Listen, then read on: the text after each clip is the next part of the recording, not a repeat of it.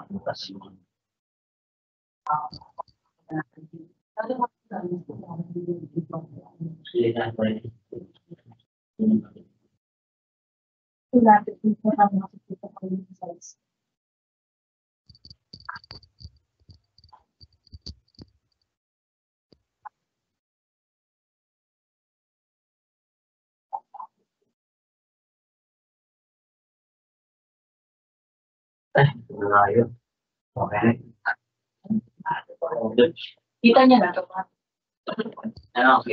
Yun siguro.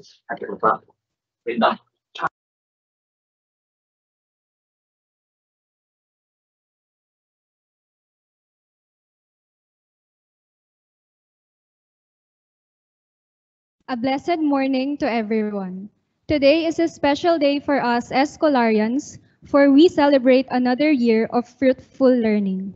Welcome to the 45th Foundation Day of Centro Escolar Las Piñas with the theme Escolarians Committed to Embrace Positive Changes in Times of Challenges. My name is Miss Roselle and I am your host for today. Let us start this event with the singing of the Philippine National Anthem.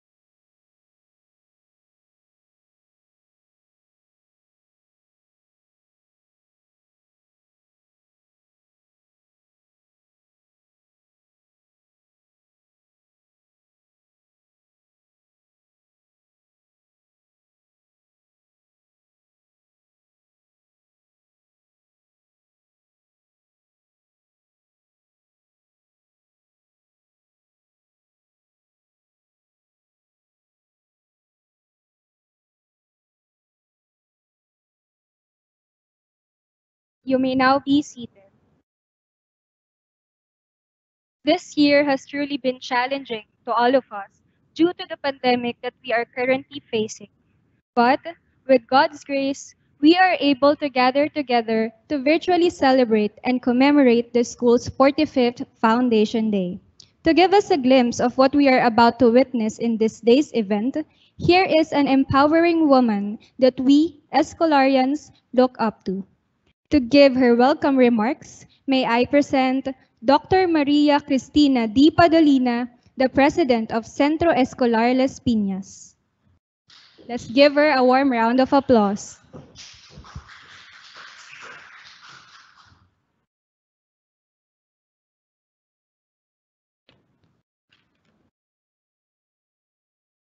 A warm good morning to everyone. Good morning, Dr. Padalina. Congratulations and best wishes to the CELP community, the officials, faculty and staff, students and parents and alumni. The celebration of anniversaries is important because it is an occasion for communities to come together. During these times of community quarantine, we may be separated physically, but this virtual celebration shows that we are together in spirit. We come together to celebrate the founding of our school 45 years ago. CELP, starting as Las Piñas College, has significantly contributed not just to the personal development and professional success of its graduates, but also to community development.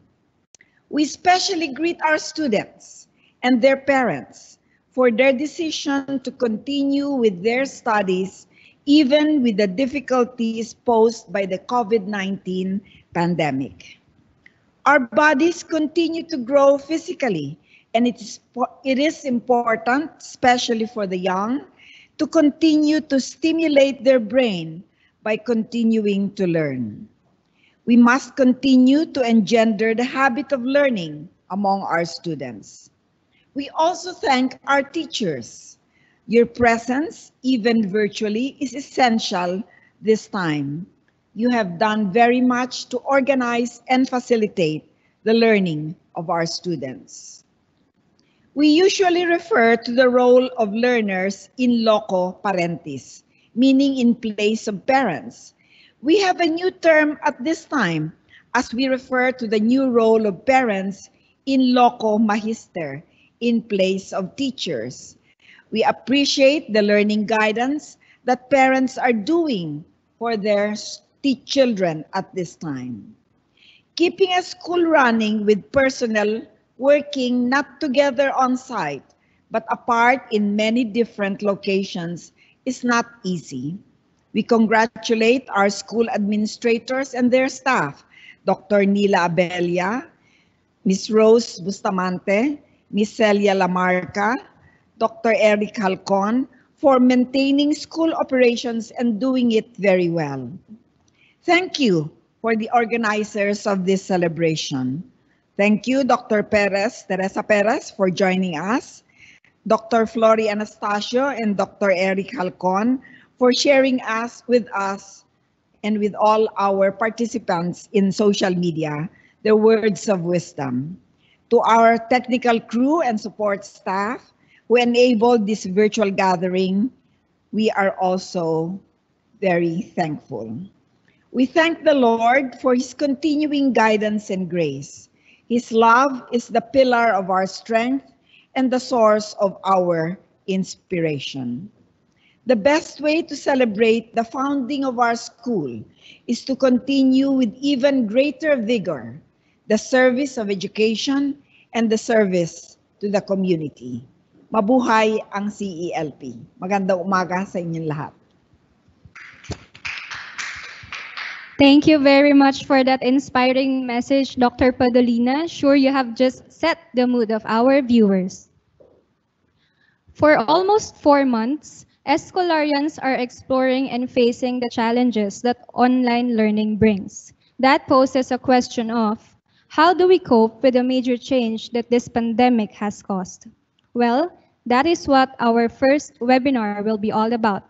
So without much further ado, let me call on Dr. Rosemary Bustamante, Assistant to the Vice President, to introduce our first webinar speaker.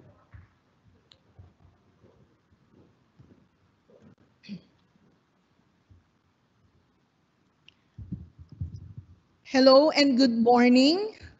Thank you for joining us today. Today, we are pleased to welcome Dr. Maria Flordeliza L. Anastasio, our special guest this morning.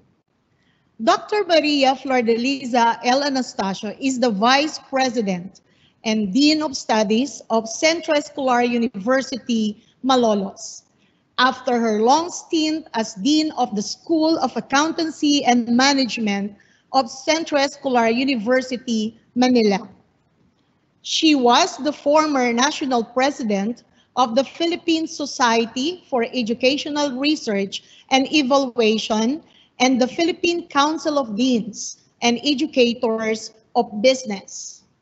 At present, she is the president of the International Academy of Accountants for Business, Research, and Education. She earned her master's degree, doctoral degree, and postdoctoral degree in Total Quality Management in Centro Escolar University, Manila.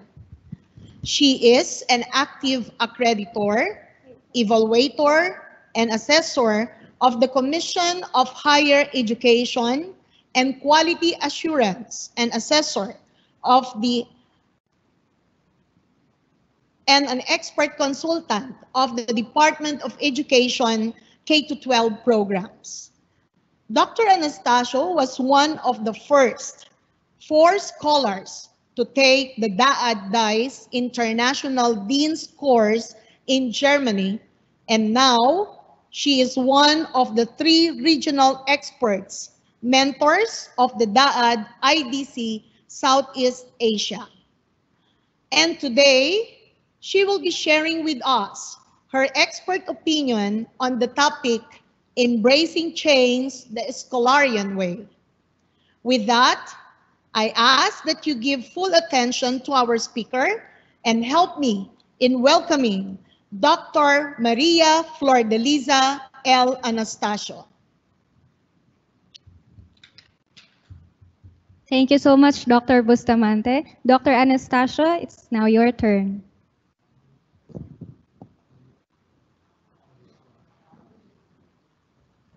Dr. Anastasio, please unmute po your MS Teams.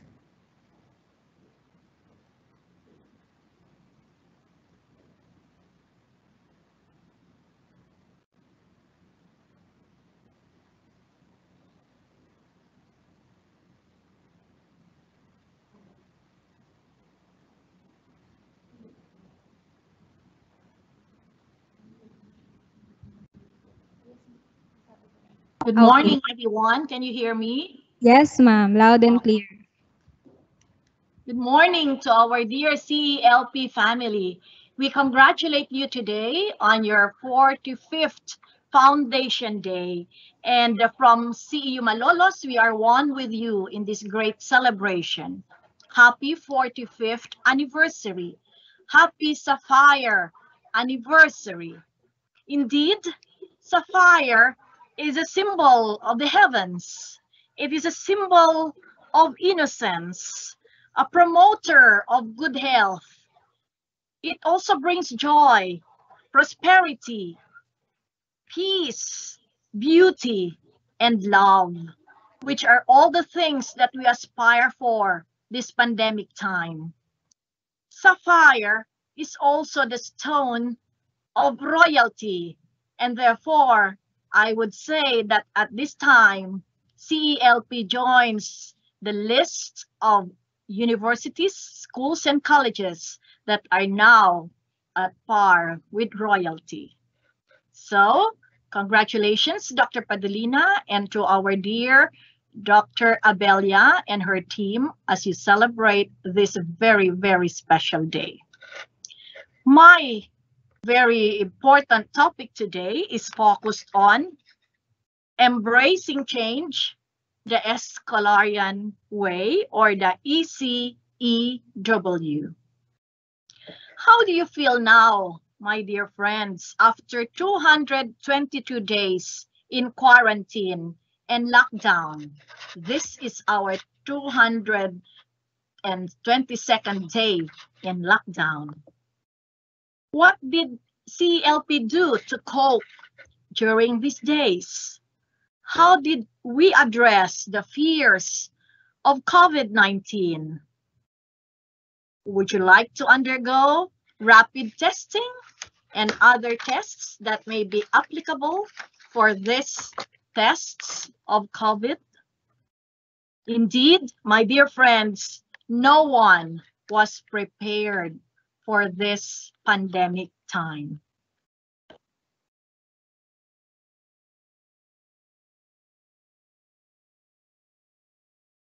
COVID-19 is characterized by UFC.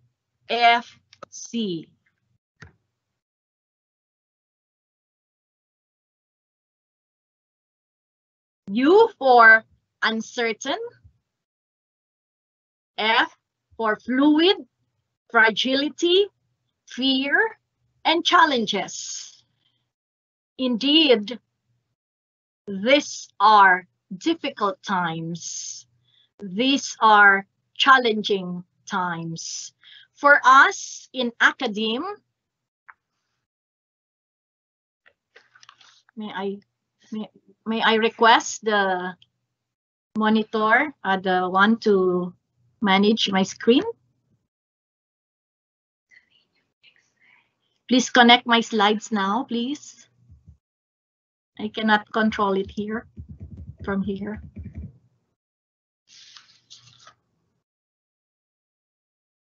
Okay, so COVID-19 situation is really described in one word.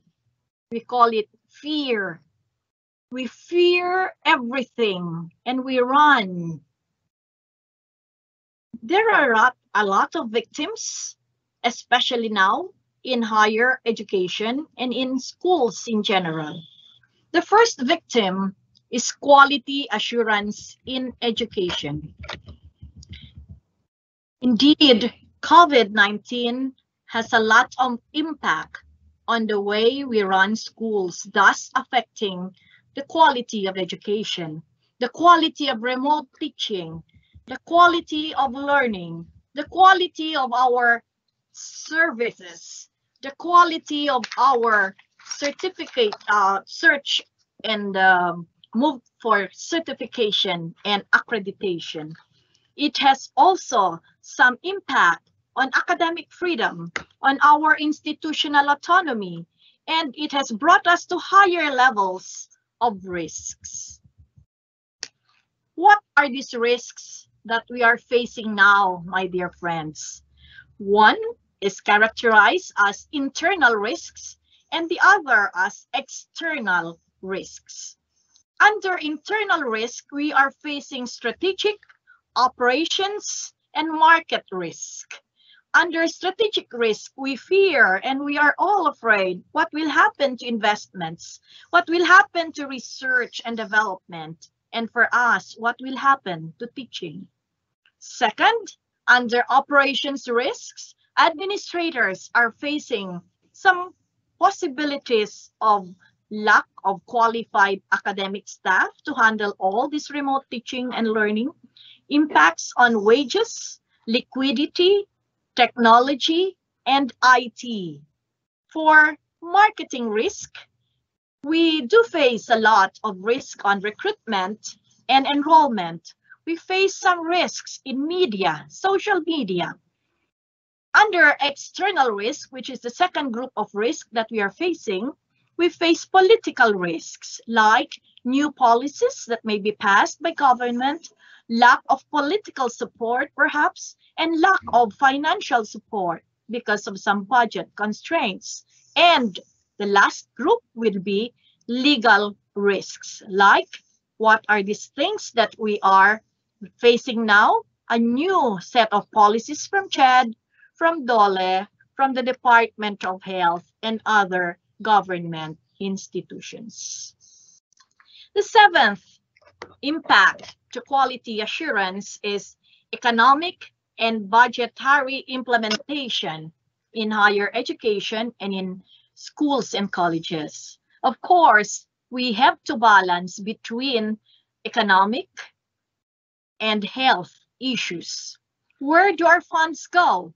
Will it go to economic development and recovery, or will we push it so that it will go to health, which is our main problem today? Our COVID-19 times also lead us to some changes, or a lot of changes, and this brings us to change in the labor market.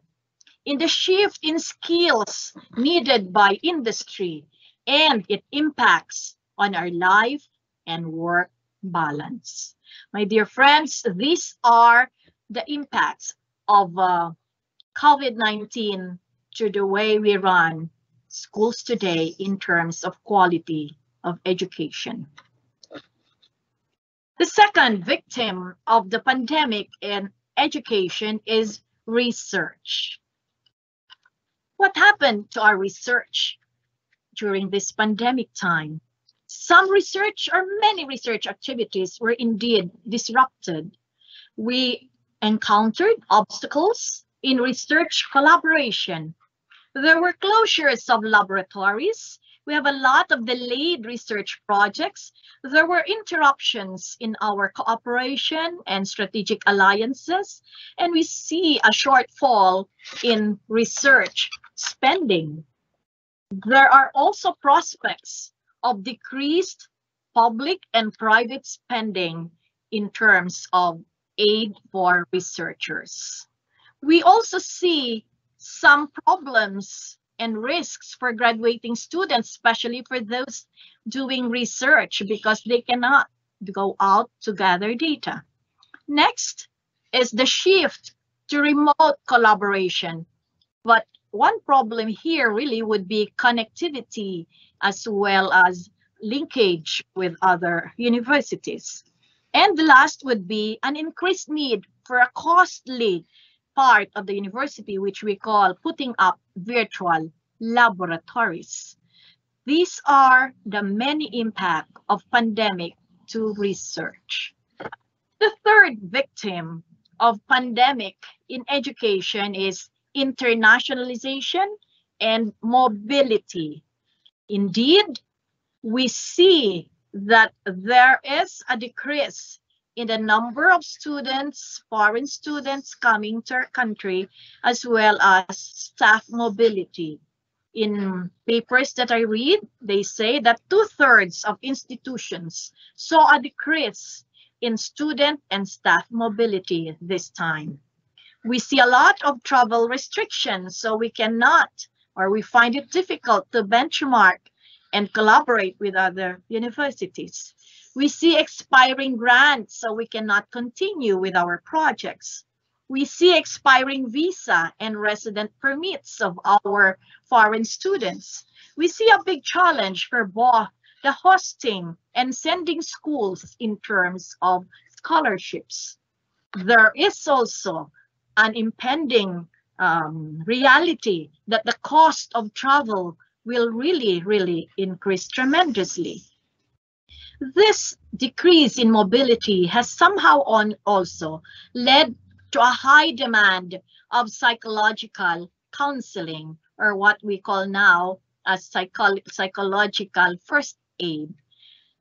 We also see that there is a need now for more financial support to institutions so that they can continue with their internationalization programs, and the need to collaborate so that we can perhaps maximize this collaboration and linkage to have and to acquire virtual laboratories, virtual classrooms, and virtual mobilities. CELP in COVID time really needs to respond to these challenges, particularly quality assurance, research, internationalization of education. But as we are moving together, far from each other, we have to focus on instruction. And this brings us to our first answer and response, perhaps together as an umbrella under CEU. We should embrace the flexible learning system. And there are two Ds that are part or elements of embracing flexible learning. First is the delivery, and the second is the design. Under delivery, indeed, we need a lot of investments on digital technology and other non-digital technology, perhaps, that will improve the mode of delivery of instruction. It is just very good that we were able to anticipate some of this 2 or 3 years ago. That's why we have the Canvas, and this is really helping us a lot.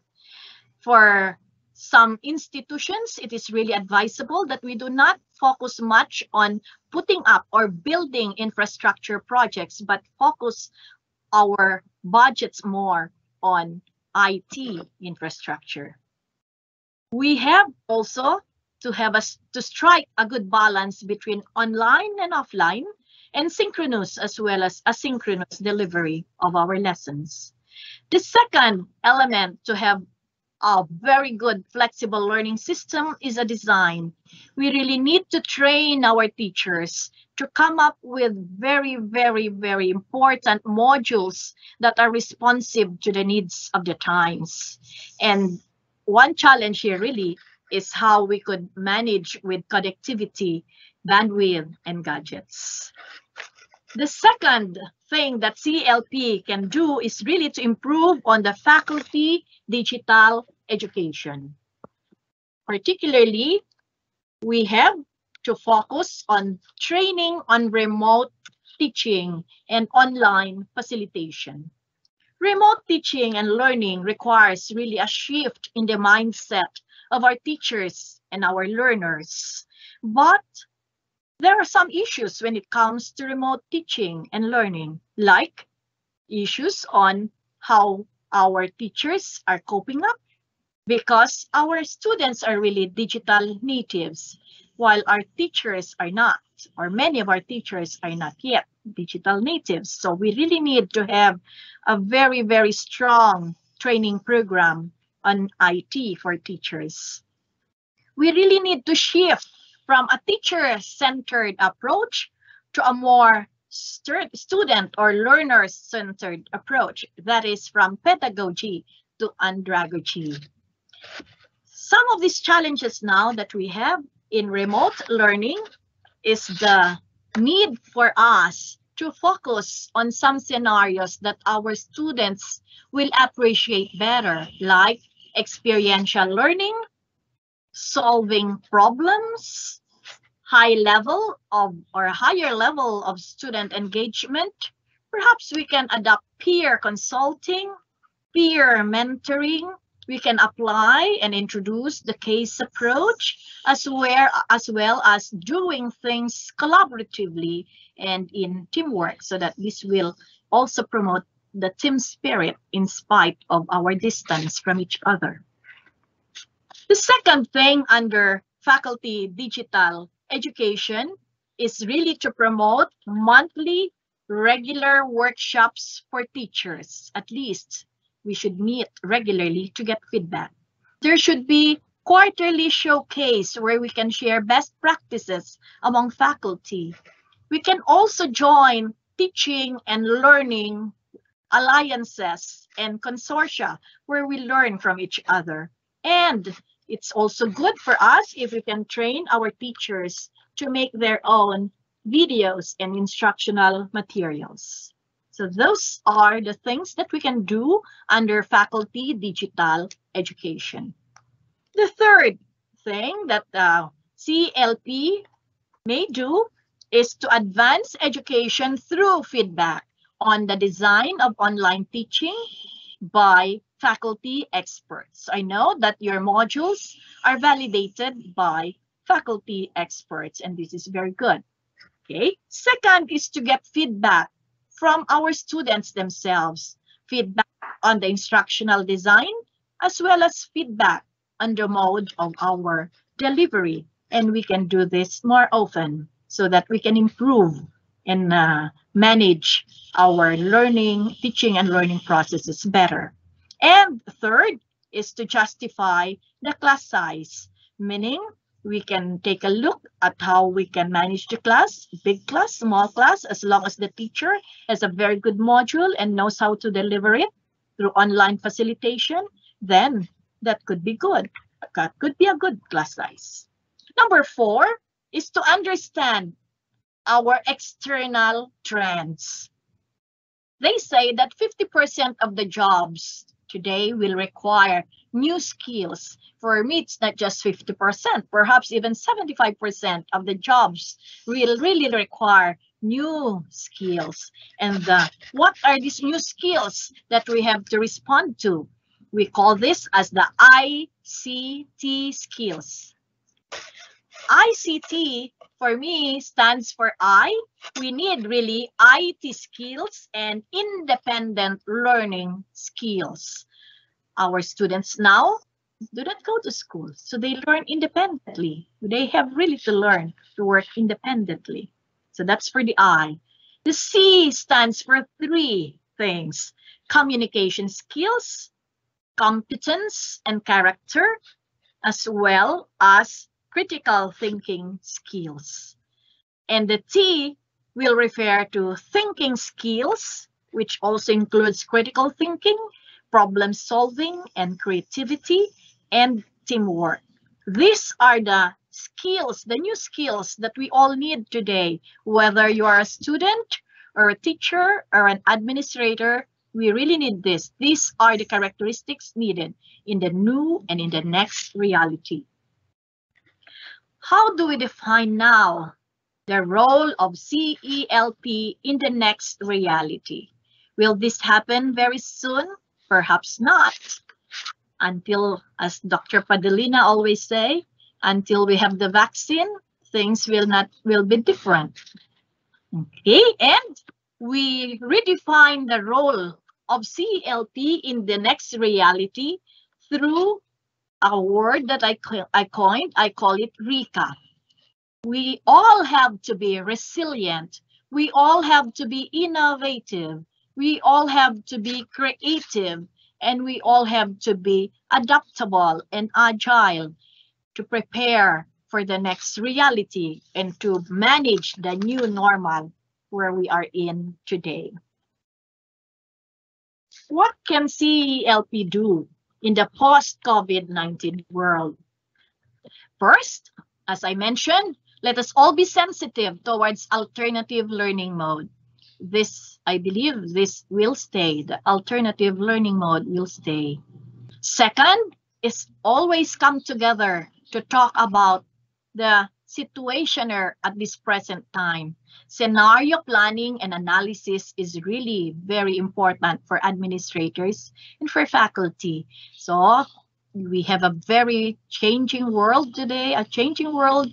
The scenario last week is different from this week. So we have to meet regularly to talk about what is the present scenario and respond to this. The third is for the organization to be agile, to respond to the pressing issues, to respond to the risks that I mentioned earlier: strategic, operations, market, political, and legal risks.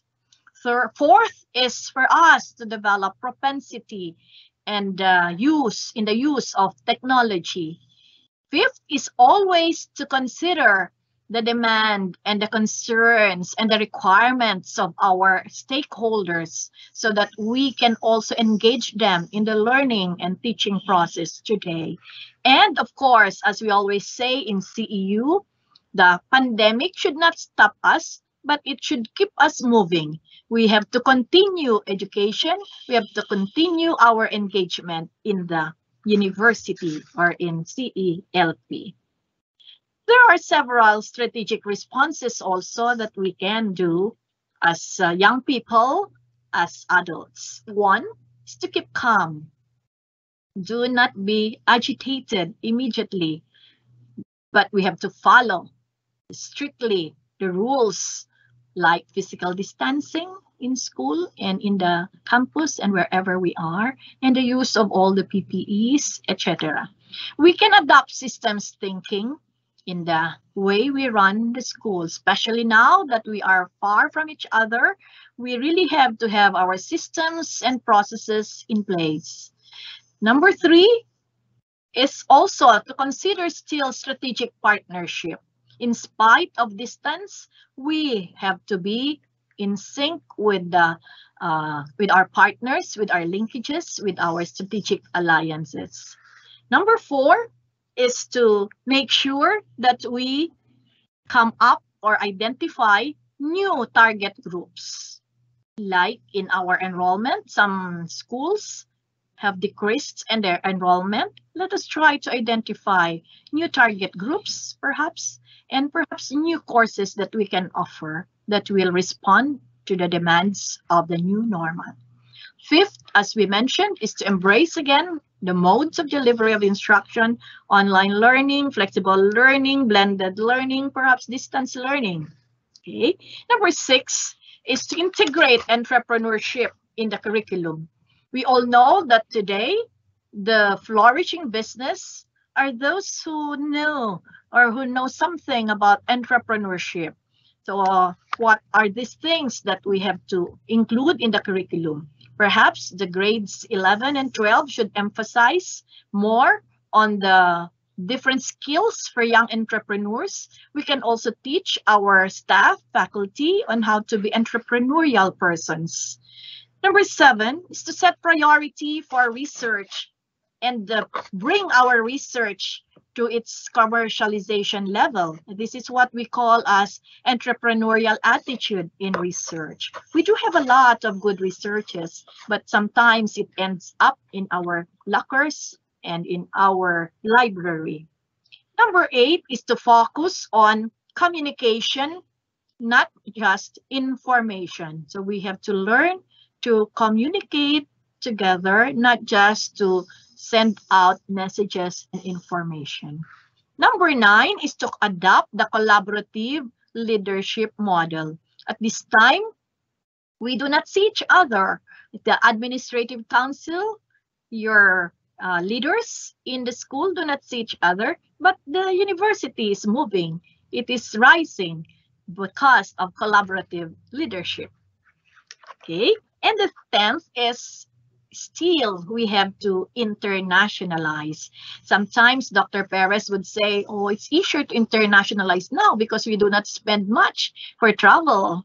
Okay, so we can just use our what we call as table conferences, table benchmarking. We can reach out to our colleagues abroad digitally. Okay, so these are, my friends, these are some of the strategic responses that we can have this pandemic time. It may not be easy, but we can do it. In times of change, therefore, we really have to learn to have a different mindset. We need a different skill set, a different tool set, and a quality mindset. For me, I was able to read a book which says, be a dove, be a dragon, be a diplomat, and I adapted it here for my talk today. First, in times of change, be a dove. A dove symbolizes peace, love, new beginnings. This is what CELP stands today on your 45th anniversary. As I mentioned in my talk, sapphire represents peace, love. And this is what you are supposed to be on your 45th anniversary. A dove symbolizing peace, symbolizing love, symbolizing new beginnings. For us in CEU, that is character, the character of the Escolarian who brings peace and love and new beginnings everywhere. The second D is to be a dragon. A dragon may be, you may be afraid of the picture of a dragon, but the dragon, my friends, symbolizes wisdom, courage, strength. For us in CEU, this is a very, very important character of an Escolarian, to be a person of wisdom, to be a person of courage and strength. In this pandemic time, though we are afraid of many things, let us be courageous. Let us use our gift of wisdom and discernment, because this is what we are called to be people of competence, to be people of science. Okay, and the third D in times of change is to be a diplomat. A diplomat is an advocate of harmony, an advocate of cooperation, meaning we should be an agent or catalyst of change. My dear friends, let us be a dove, a dragon, a diplomat. Today, we see and we hear a lot of buzzwords in education that calls for us to be in the new normal. One, flexible learning, pandemic, work from home, work on campus, work from anywhere, etc. So all of these things are really buzzwords that we have to embrace at this moment to be in sync with this call for the new normal.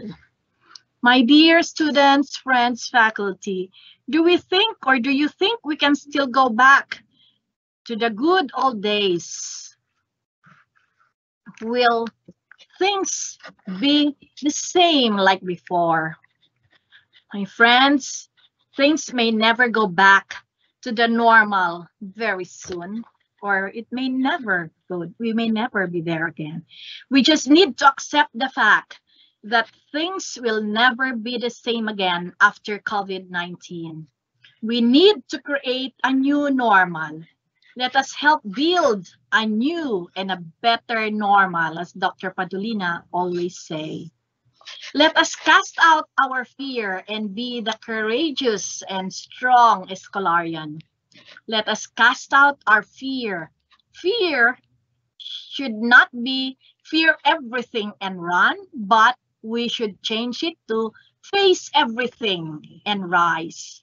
As you celebrate your 45th anniversary, my dear CELP family, let us face everything and rise. COVID-19 and in the next will really change our life from an uncertain, fluid, fragile, fearful, and challenging time like we have now. We have to change and create our new reality where we are resilient, innovative, creative, adaptable, and agile.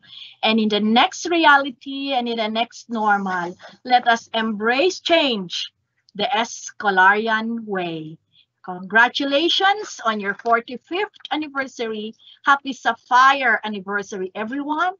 Please be a dove, a dragon, and a diplomat, my dear CELP family. Thank you, everyone.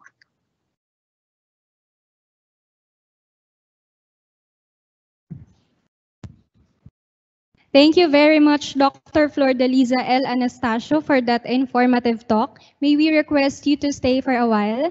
At this moment, we would like to award you a certificate of appreciation for sharing your time and expertise with us. To present the certificate, may I call on Dr. Leonila C. Abella, Assistant Vice President for Academic Affairs. Thank you, Rizal. Centro Escolar Las Piñas presents this certificate of appreciation to Dr.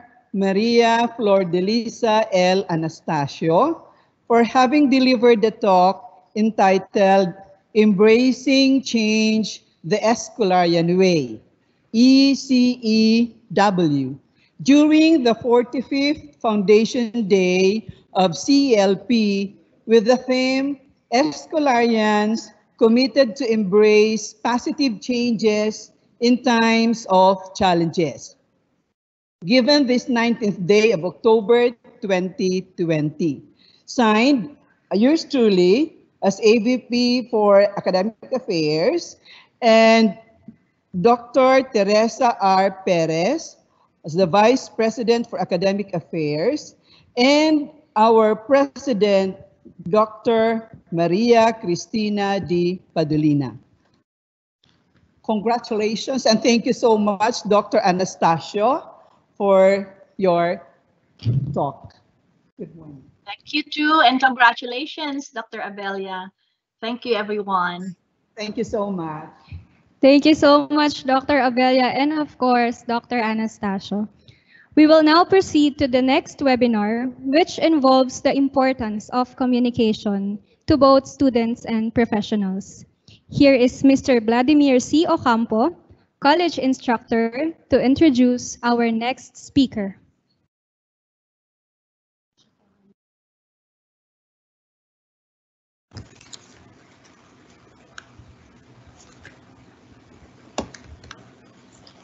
Good morning, everyone.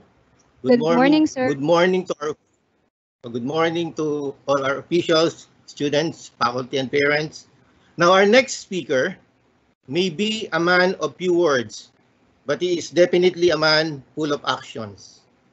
Needless to say, he is a perfect specimen of intelligence and good looks. It is funny that some would claim that he is the lookalike of a famous actor, Alden Richards. And because he is a good friend of mine, I choose not to disagree. He is not only knowledgeable in his field, but also handsome. He is a striking example of the saying, hindi lahat ng gwapo nag-aartista. Yung iba, nagtuturo sa academe. Our speaker has been with the academe for 20 school years already. He earned his Doctor of Philosophy in Business from De La Salle University in 2010. He is currently the program head of non-science programs of Centro Escolar Las Piñas and a special guest lecturer at Chiang Kai-shek College in Manila. A published author, he will be releasing his textbook on health economics in November. He has previously taught at Far Eastern University Manila, Assumption College, and St. Scholastica's College. He was also the former dean of the School of Business Academy and a lecturer of business administration at Raffles College of Higher Education in Singapore. He has presented his research paper in various international conferences held in the Philippines, Malaysia, Singapore, and Indonesia. His fields of specialization includes economics, social responsibility, operation research, and business education. Lastly, he is one of the wonderful people I always look up to as my beloved mentors. The other two amazing people are Dr. Leonina Abella and Dr. Charito Bermido. So with much excitement and anticipation, may I respectfully call on our speaker, Dr. Frederick Halcon. Good afternoon, everyone.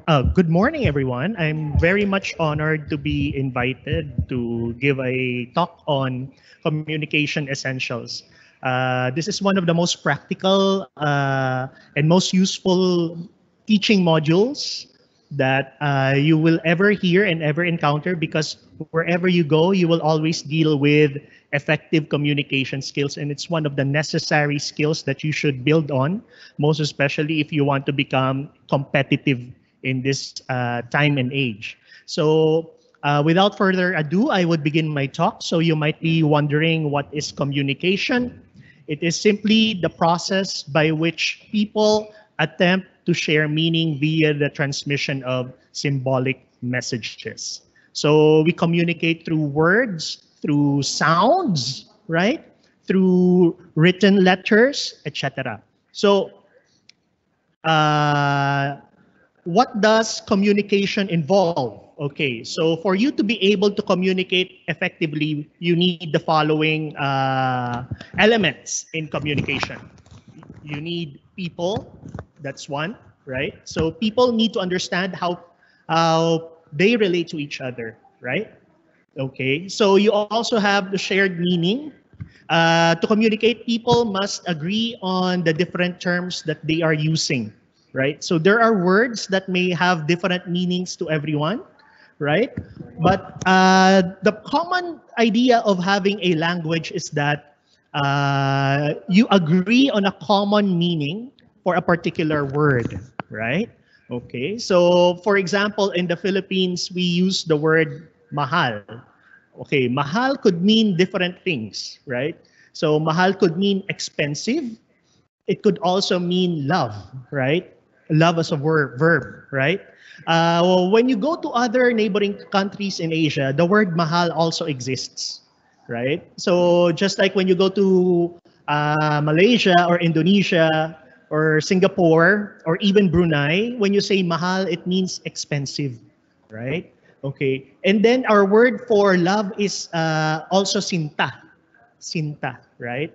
But in our neighboring Asian countries, it's chinta. So it sounds the same, but basically it means love, right? So what do you call this? Communication. Okay, we communicate through words, but the way we say it could also mean different things to other people, right? So for communication, we deal with people. You have shared meaning, right? And symbols. You might be surprised how rich our language is and how common some of our words are to our neighboring countries, right? For example, lima, which means five in Filipino, also means the same in Malaysia and Indonesia. So when you say lima over there, it also basically means five. And when you say mata, which means eye, right? The eye, right? It also means eye over there, right? Payong also means payong over there, right? So you will be amazed how much we have in common with our neighboring countries, right? Okay, so we have people, shared meaning, and symbols, right? If you are wondering how do babies communicate, right? They communicate through sounds, right? Once the baby starts crying, then maybe the diaper is wet or he or she is hungry, right? So what do you call this? We communicate through words, but for an infant, they may not understand words yet, but they communicate through sounds, right?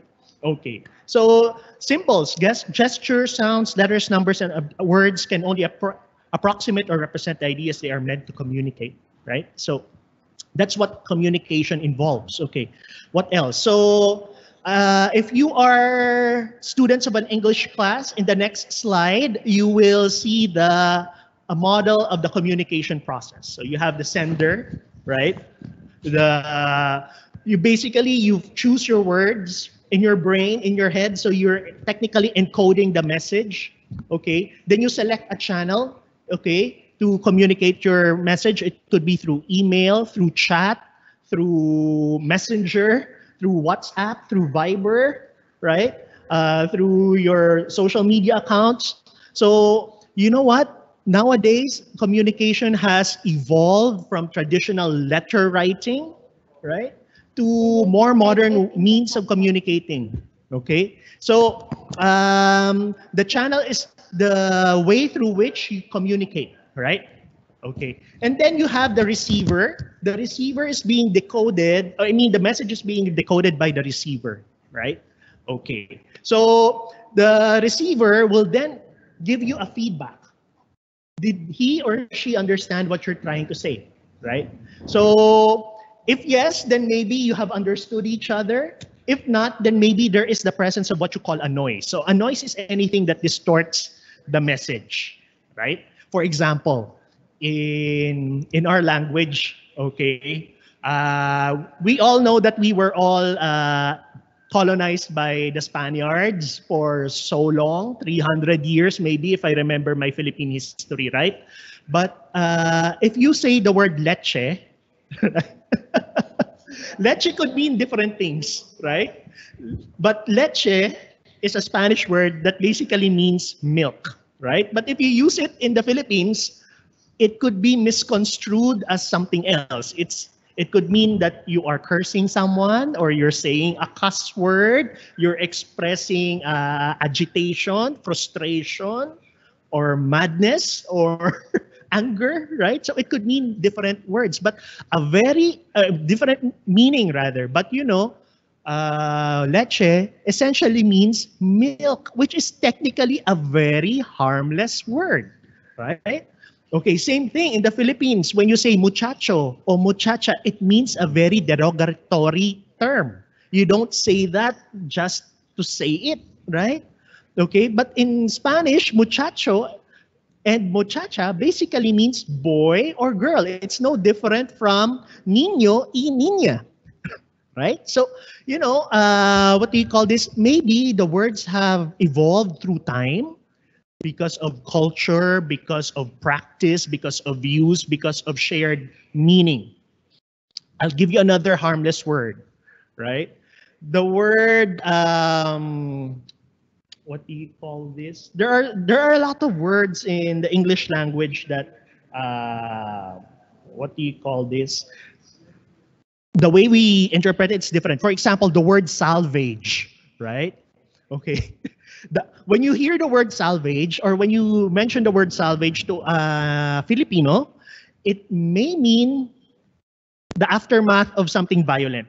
But when you say salvage, technically, the real meaning of salvage is basically means to save, right? So salvage actually means a good word. It's actually a good meaning. It has a good meaning, but it's just that the way we interpret it, maybe culturally, when you say the word salvage, it means a different thing already. Okay, so basically you have here a model of the communication process, and maybe that's why we misunderstand each other. It's because of some noise, right? It could be cultural, it could be physical noise, it could be something else, right? So let's proceed. So basically here, this is another model or representation of the communication process. Okay, if you are an English student, I'm pretty sure you have taken this already, so no need for me to elaborate on this. Okay, so the elements of the communication are as follows. You have the sender, the receiver, the message, encoding, and decoding. At this point, maybe it's more helpful if we will try to relate it to the way we use our social media. Okay, so maybe why is it that people attack you in social media? You suddenly became viral in a not so good way. Maybe it's because they did not understand you, right? Okay, or the way they interpreted your message or post is very much different from the way you intended it to be, right? So maybe, okay, there is some form of noise that happened in the communication process, right? So the moral lesson is this: think before you click, right? Think before you click. Okay, so for example, the way Facebook has evolved with its reactions, right? Reaction icons. Before it was just the like, right? Okay. Sometimes you will wonder, you posted something that is, you're trying to share with your friends something that is, you're having a bad day, right? Or someone in your family got sick, and then people started liking it, right? It feels a little weird. So you like someone in my family getting sick? So that's why maybe Facebook has evolved its different reaction icons already. Because, you know, sometimes your intention is to pat your friend on the back, right? At least virtually. Oh, you're doing okay even if you're having a bad day, right? But actually, because you have liked that sad post of your friend, okay, it killed the relationship, it killed the friendship, right? So that's why it's very important that you think before you post. You try to put yourself in the shoes of the one receiving the message, right? Because it might come across something that is wrong or different. Okay, so that's why one of my favorite lessons in my management class would be this particular lesson, which is communication. Most especially if you're going to be professionals in the future, you're going to be college students or high school students. This one is very, very, very practical. Okay, so you're going to use it even if you're already in your 30s, 40s, 50s, professionals. Okay, you need to be brushed up with your communication. You also have the channel, of course, the feedback, and the noise. Why is it that you're not understood? It's because of the noise. Noise here does not necessarily mean the physical noise or the auditory noise. Anything that diminishes the meaning of what you're trying to say, that is considered noise, right? The inability of your friend to understand English, the inability of your friend to understand Filipino, the inability of your friend to understand or your parents to understand millennial speak, that is also a form of a noise, right? Okay, so let's try to move forward. Okay, so there are two channels of communication. Okay, next slide, please. Next slide. So you have formal and informal, right? Okay. Students, if you have a memo from your class advisor, that is an example of a formal communication, right? If your teacher sends you an official letter from the school, that is a formal communication, right? If you are an employee, if you receive a letter of appointment from your boss, that's an official form of communication. It's a formal one, right? But if communication exists outside some form of authority, then it is informal, right?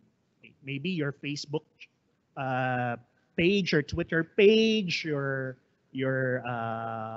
Instagram. That's some form of an informal communication, which you want to share with the world, right? So that is a form of an informal communication. But the ones that come from the office, from the school, from the government, those are examples of formal channels of communication, right? Okay, so let's try to move forward. Okay, so what are the formal channels of communication? You have newsletters, memos, reports, minutes of the meeting. Okay, so you will encounter this if you are already a professional. Okay, if you are already a professional, this is nothing new to you, right? So these are formal channels of communication. Now let's try to go to the direction of communication. Okay, sometimes you have a concern, you want to voice it out, so you pass through formal channels of communication. Okay, suppose you're a staff, you have some issues. Okay, so you course it through your boss. That is some form of a vertical communication. Sometimes your boss has an announcement to the rest of the group. That is also a form of vertical communication.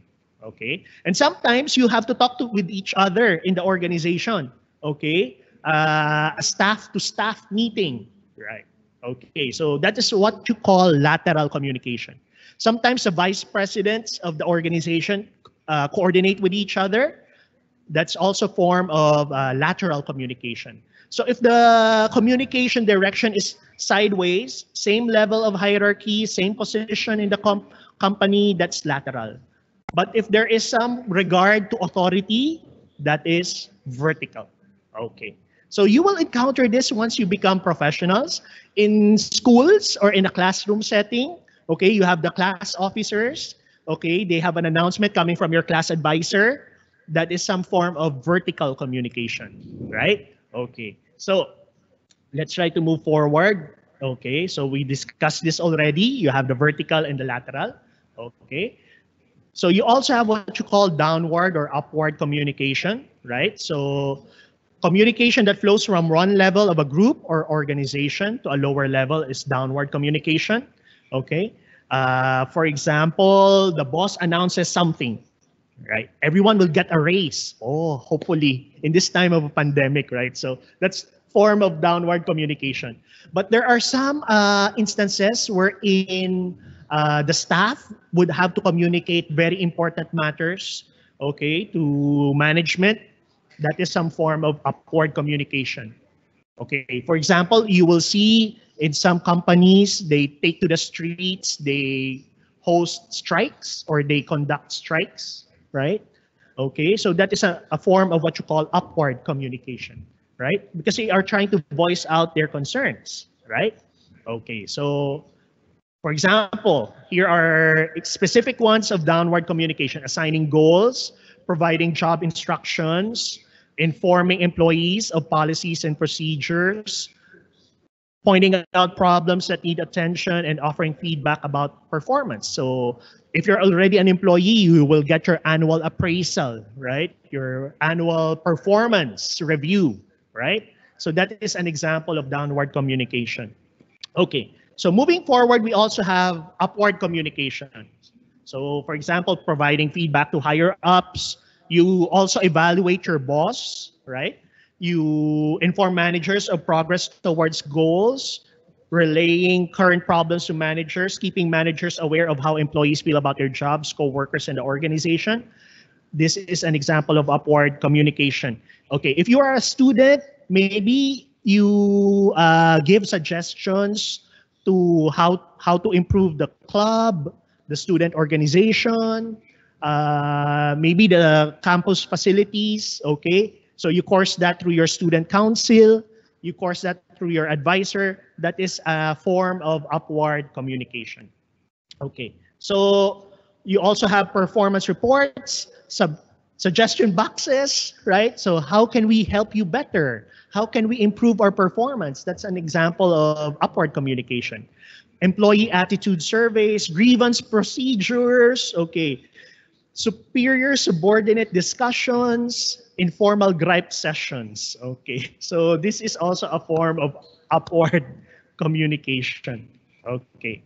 So for example, okay, this is the engineering department of a company. Next slide, please.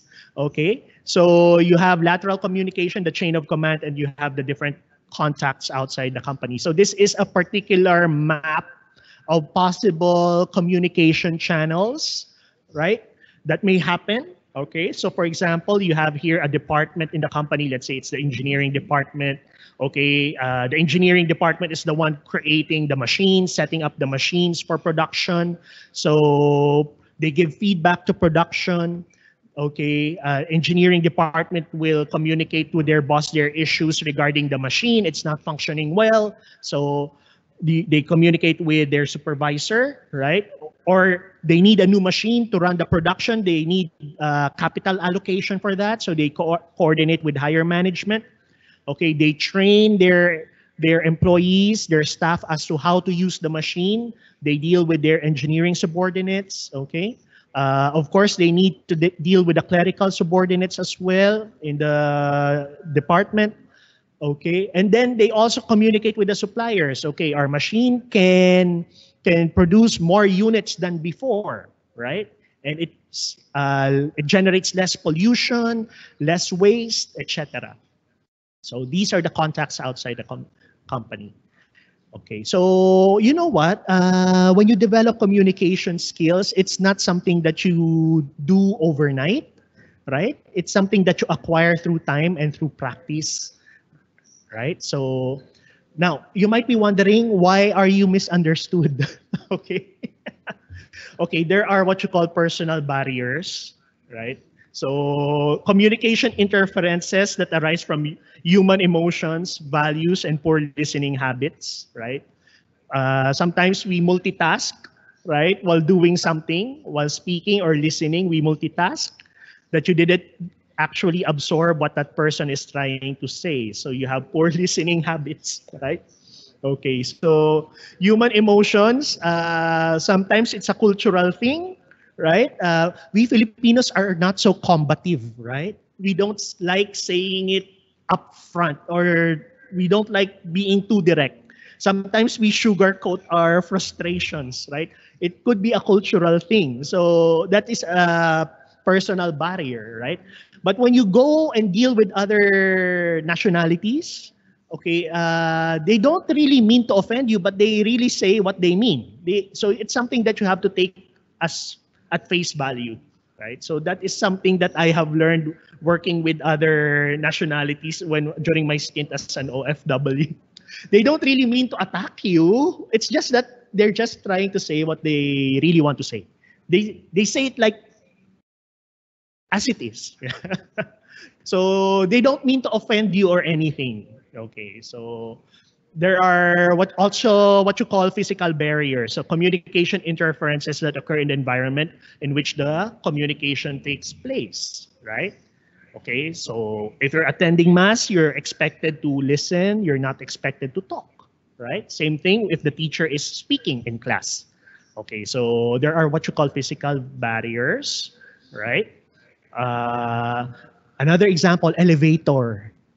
Okay, when you take the elevator, it's a place to keep quiet, right? You rarely encounter people who talk in an elevator. If that person talks or they laugh loudly in the elevator, it's quite odd. It's weird, right? They don't really consider the comfort of the people, what do you call this, riding the elevator with you at the same time. So The elevator is one of the places where you should keep quiet. So you have physical barriers, and then you also have semantic barriers arise with from limitations in the symbols with which we communicate. Right? Historically, we were colonized by Spain, and then 50 years under American rule, then 3 years under Japanese rule. So what do you call this? The Philippines is a hodgepodge of all these things, right? So we are basically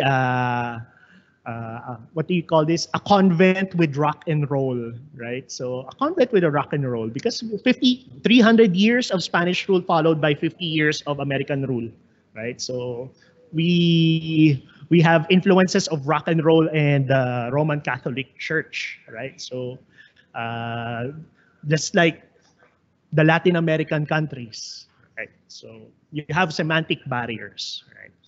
Okay, so it's the symbols that we use. Just imagine if the Romans never really promoted the Roman script, right? What kind of letters are we going to use? Maybe we're going to use our own native script, the Alibata, right? If you will remember your world history, Thailand was never under any foreign influence, okay? That's why to this very day, the Thais, they kept their own script, the way they write. They have their own way of writing, even their numbers. Okay, that's why it's very difficult to, as a tourist, to survive on your own when you go to Thailand, right? Okay, so there you have semantic barriers because of the symbols with which we communicate. One of the gutsiest thing I ever did was to travel to China alone. I don't speak Mandarin aside from ni hao, xie xie, right? Okay. So when I went there, I'm totally lost, right? But it's part of the learning experience as well. Okay. So you also have nonverbal communication. You know what? We Filipinos are so fond of this. Okay. Nonverbal communication, a communication transmitted through actions and words rather than through words. Okay. So for example, you have a classmate of yours has new shoes. Okay. Tapos, what do you call this? You're forced to give compliments to your classmate. Uy, ang ganda naman ng shoes mo. Then matching roll eyes, diba? That's very Filipino, right? So your sincerity, okay, you are speaking words of sincerity, but your actions tell otherwise. So that's something also very unique to us, right? So we don't know if that is a foreigner, you could easily trick him or her, right? But to a fellow Filipino, since we are very much aware of our facial reactions and our own culture, right? You cannot fool us, no? It takes one to know one, right? So, so you have mostly unconscious or subconscious represents a major portion of the messages sent and received. So please take note of your facial expression, right? Okay. Your voice. Hindi naman ako galit eh. Diba?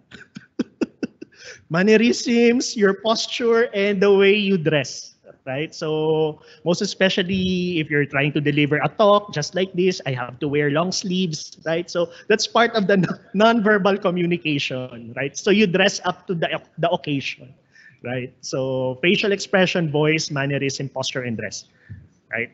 Okay. But there are some cultures that are not so expressive.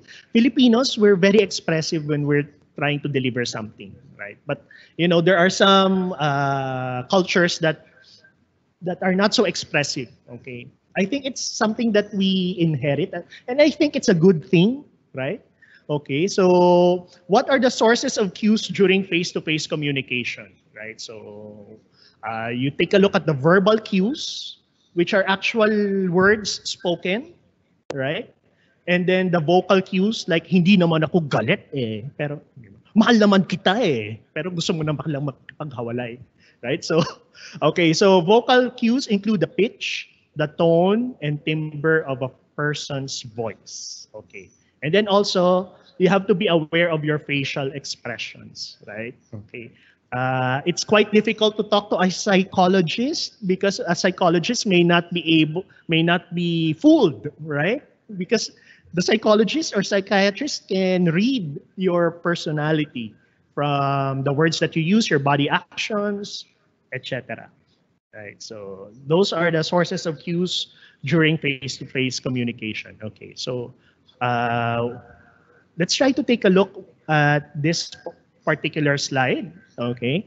What are the weights of cues in verbal in message interpretation? Okay. So according to a study, okay, the verbal impact is 7%, the vocal impact is 38%, the facial impact is 55%. Okay, so I'm not mad. Hindi ako galit. It's not what you say, but how you say it. You know what? One thing that I like with the online classes, as a teacher, there is less pressure on us. We feel less judged. That's one thing that I like about online classes. When you talk in a physical setting, there is our physical classes. The eyes of our student, we can tell that we are being judged, most especially on the first day of class. The good thing about online classes is that we don't know if they are actually looking at us, right? Because nakapatay yung camera. So to me, it builds my self-confidence, right? So that's one good thing that I realized with online classes. I like the impact of not establishing much eye contact. But you know, if you are a public speaker, you should establish eye contact. But online classes, it is devoid of that one. Right. Okay, so now, so you have what you call communication networks, channels by which information flows, formal networks, okay, task-related communications that follow the authority chain, and the next slide, okay, this one's more interesting. Okay, you know what? Filipinos, they love gathering news, whether formal or informal, right? Okay, so you have what you call informal network or the communication grapevine. Okay, in the Philippines, this one is more known as chismis, right? Chismis actually is a form of communication, right? So that's a cultural thing. Filipinos love chismis because you know what? Chismis, there is a reason why they are born, right? There is a reason why they are passed on from one person to another as if it were a legend, right? Okay. So later on, we will talk of chismis a little more. Okay, so let me just finish this. The informal communication. So communication within an organization that is not officially sanctioned, right? Okay, sometimes sa opisina, nauna pa yung mga staff malaman kung ano yung announcement. Right? Diba? So there is what you call informal communication. Merong buzz. Diba? Kaya nga sa Pilipinas, meron tayong show, The Buzz. Right? Okay. So, bakit siya tinawag na The Buzz? Dahil kasi something is going on. There is a critical number of people talking about it. Right? Okay, so that is a form of informal communication. So it can circumvent rank of authority. Hindi, kung ikaw yung boss, hindi mo pa na-announce, alam na nila. Di ba? Naunahan ka. So it circumvents rank of authority. So can link organization members in any combination of directions. Dahil kasi ideally sa office, from boss to staff. Ganon yung announcement. Pero paminsan, alam na nila, hindi mo pa na-announce. Kumbaga, merong Tweety Bird. Kaya nga may Twitter. That's why Twitter was named after that. You have the Tweety Bird, right? The Tweety Bird will announce, right? That's the beauty of Twitter. You keep your messages short and simple. In several sentences na deliver mo yung impact ng message. Right? So, okay, ito naman, mga informal channels of communication coexist with formal communications by may skip hierarchical levels, cuts across vertical chains of command, okay, connects virtually anyone in the organization. Okay, now if you are a professional, it is expected that you keep tabs of what's going on in your office, in your group or department. That's why as managers, we call it MBWA. Okay. di ba in the morning you will see your boss going from office to office talking to people, okay? It's not that they are spying on you or keeping tabs on you, okay? It's more of checking on you because part of their job is to monitor what's going on. So you have what you call MBWA, which is management by wandering around, right? So, and of course, the more informal one, the chismis, grapevine, right? Okay, so ito naman yung management by wandering around, communication technique in which managers interact directly with workers to exchange information. And the grapevine, okay, it is an informal person-to-person communication network of employees that is not officially sanctioned by the organization. Okay, next slide, please. Next slide. Okay, we're almost done. Okay, so types of grapevine chains. Okay, this is just a philosophical point that I take. Okay, sometimes kasi chismis falls on you, right? So what's the best way for you to stop the spread of the chismis? The best way for you to stop the spread of the chismis is for you to not to spread it at all, right? So yung mga pass the message, you call that the single strand grapevine chain. Yung gossip, okay, gossiping, you have one person and this person spreads it to everyone else. Yung probability, you just choose the people you want to pass it to, right? But nevertheless, it's like a virus, it spreads, right?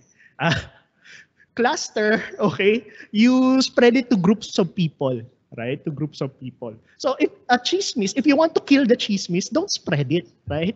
So it's like putting on your mask, no? And your face shield, don't spread it at all. So types of grapevine chains, yun. Okay, so you have the network. Okay, last 5 minutes. Okay, a group of people who develop and maintain contact to exchange information informally. A network could be both internal and external, but usually built around external interests such as recreation, social clubs, professional groups, career interests, and trade meetings. Of course, if you become a professional, you have your professional groups, right? Or professional organizations. Okay, so these networks help you enrich your social circle, right? Social circle. Okay. Okay, so the benefits of networking. Okay, when I say networking here, it's not that I'm selling something. Okay, I'm not recruiting you. Okay, so the networking here refers to the group of people you're connected with. So the benefits of networking broadens the interest of employees, keeps employees more informed about new technical developments, makes employees more visible to others, and results in productive working relationships. Okay, so, but with the pandemic, we can only resort to virtual networking for now. Okay, and that ends my presentation. So I hope you were able to get some insights on networking, on communication, whether you are a student or a professional developing communication skills. It's not overnight. It's not overnight, but nevertheless, it is important that we learn the communication essentials in order for us to become more competitive in our schools and in our workplace. So with that, I end my talk. I greet everyone in Centro Escolar Las Piñas a happy Foundation Day. So thank you so much. Thank you and have a good day. God bless everyone. Thank you. Thank you so much, Dr. Halcon, for that comprehensive and engaging talk on how essential communication is, both for students and professionals. So may we ask you to remain on stage. This time, we will award you a certificate of appreciation, and may I call back on stage Dr. Abelia to present and award the certificate.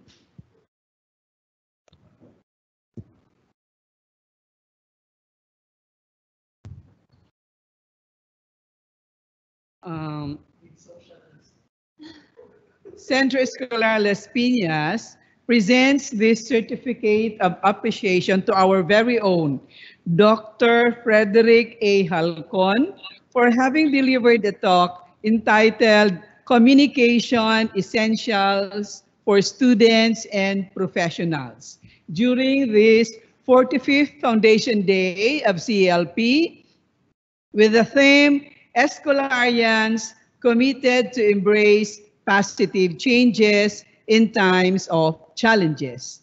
Given this 19th day of October 2020, assigned yours truly as AVP for Academic Affairs, our Vice President for Academic Affairs, Dr. Teresa R. Perez, and our President, Dr. Maria Cristina D. Padulina. Thank you so much, Dr. Halcon. Please accept the certificate of appreciation. Thank you so much. Thank you so much, Dean Abelia and Dr. Halcon.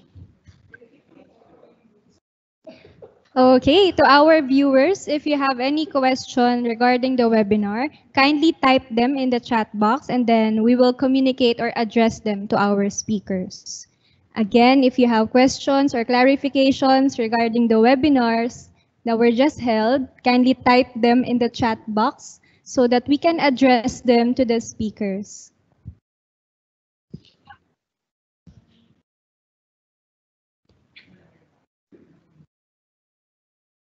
Okay, I guess there are no questions anymore. Yes, if you have follow-up questions, you may email us and then we will just answer you through or via email.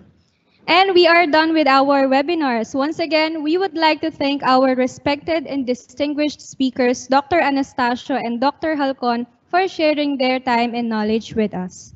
At this juncture, let me call on Dr. Teresa R. Perez, Vice President for Academic Affairs, to give her closing remarks. Dr. Maria Cristina D. Padulina, President of CELP, Dr. Leonila Abelia, ABP for Academic Affairs and Dean of Studies, Mrs. Celia Lamarca, Registrar and OIC of Basic Ed Department, other school officials, Dr. Rose Bustamante, Dr. Eric Halcon, Ms. Iris Dumawal, faculty members, staff, students, and of course our speakers for this morning, Dr. Halcon and Dr. Flor de Lisa Anastasio. Good morning to all of you, still morning. First, I would like to say big congratulations to this school for reaching the 45th year milestone, 5 years as Centro Escolar Las Piñas. It was a great morning with all the activities that has been lined up for our students and faculty, from the basic education to the college Escolarians. I would like to extend my gratitude to the committee headed by Dr. Abelia, Mrs. Lamarca, and the rest of the faculty and staff for making this remarkable program this morning, including the technical preparations for the program. After this program and listening to our speakers, we have some points for reflection. Today is a day of celebration, a day not only because of the number of years the school has served the community, but because of the significant number of graduates who are doing well in their respective fields, including our mass presider this morning, Father Albert. It means that the school has done well to benefit those it serves. Today is the date when the school first opened its doors to the young children of Las Piñas. CELP has its ups and downs, but it always emerges as victorious. Now the Escolarians are facing challenges again. The pandemic brought fast changes not only in school, but in our everyday life. Hence, today is the time to show our resilience, mentioned also by Dr. Anastasio in her talk. Today is the day to show our capability to recover quickly from difficulties. Today is the time to show our flexibility and adaptability to changes. That is why we have to be empowered, and the talk of Dr. Halcon on communication is a way of empowerment. Today is also a day of gratitude, a day of thanksgiving, so that we rightfully started today with a Thanksgiving Mass. Gratitude makes sense of our past, brings peace for today, and creates a vision for tomorrow. This is a quote I got from Melody Beatty. So to further illustrate, indulge me to quote this song from one of my favorite films, the land before time. Don't lose your way with its passing day. You've come so far, don't throw it away. Live believing, dreams are for weaving, wonders are waiting to start. Live your story, faith, hope, and glory. Hold to the truth in your heart. If we hold on together, I know our dreams will never die. Dreams see us through to forever, as high as souls can fly. The clouds roll by for you and I. For me, this is a beautiful song that generally tells people of faith to hold on or stay strong for together. First, the song tells us not to lose our way or throw our faith away. Then, it tells us to be strong or hold on together. And then it talks about the light of our Lord that is always with us. Says in the verse, in the dark we'll feel the light, warm our hearts, everyone. Last but not the least, it tells us that our dreams will always see us through. In other words, nothing will ever be lost, and that includes our dreams. Even this pandemic will not stop us. We will adapt to changes. And the song ends with a beautiful message that says our lives will not be dark and cloudy forever. The clouds will part or roll by, as in the lyrics, and our sky will be clear again. Such beautiful song filled with beautiful messages inspired by, I believe, the loving Almighty God. It never failed to move me every time I hear it since I watched the movie, because my heart always finds peace and comfort in those beautiful messages. It is very fitted to Scholarians committed to embrace positive changes in times of challenges. Let us hold on together. We will continue as one family the dreams we are weaving for CELP. Let us keep the fire burning, and I pray that the rest of of our beautiful dreams come true. Congratulations again, CELP. God bless us all. Thank you.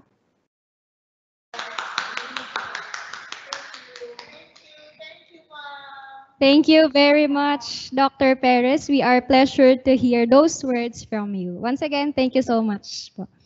Before we formally end the event, we would like to thank and acknowledge the following people for making this event possible. Dr. Maria Cristina D. Padolina, Dr. Teresa R. Perez, Dr. Leonila C.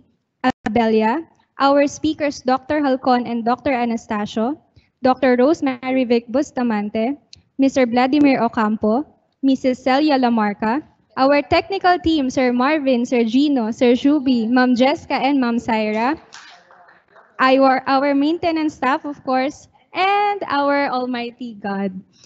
Change has always been and will always be constant in our lives. But this time, it's a more difficult change to embrace. As we fight the battle against pandemic, may we, Escolarians, continue to spread hope, compassion, and love. This has been the 45th Foundation Day of Centro Escolar Las Piñas. My name is Miss Rosel A. Balanga, your host for today. God bless and enjoy the rest of the day. Let us now sing the Centro Escolar hymn.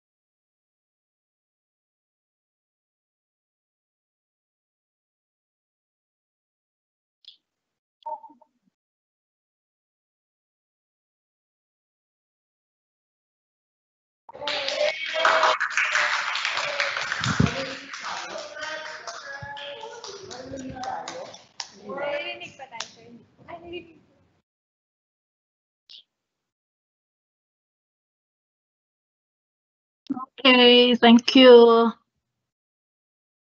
Dr. Perez.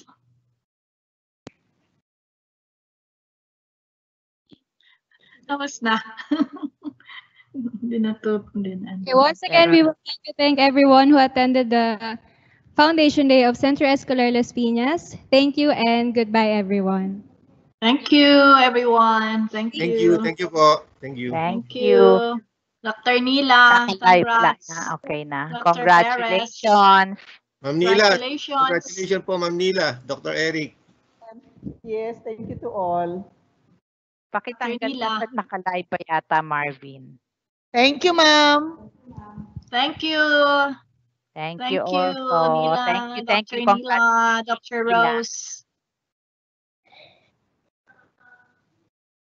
Nakaano pa eh. Naka-live pa. Live pa sila.